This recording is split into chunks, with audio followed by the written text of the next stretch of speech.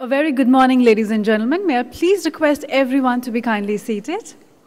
Also, a very warm welcome to all our stakeholders and friends from media who were kind enough to take out precious time for Saputara Monsoon Festival at Saputara, Gujarat's own hill station.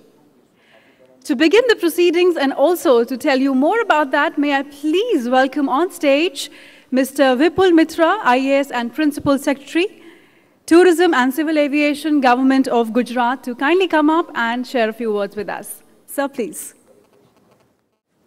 Thank you so much, sir. I'm sure for people in Bombay, when the work becomes a little slow during monsoons, Saputara would be a perfect weekend getaway for all of us.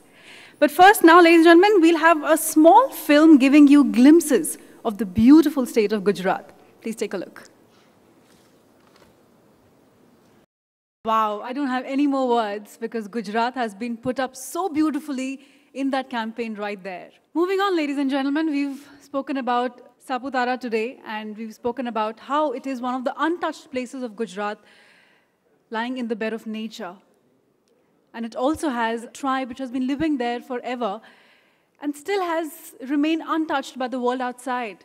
And today they're here with us, showcasing a little flavor from their tribe. So please gear up and brace yourself for the Dangi dance. The lunch is served outside, so please join us there.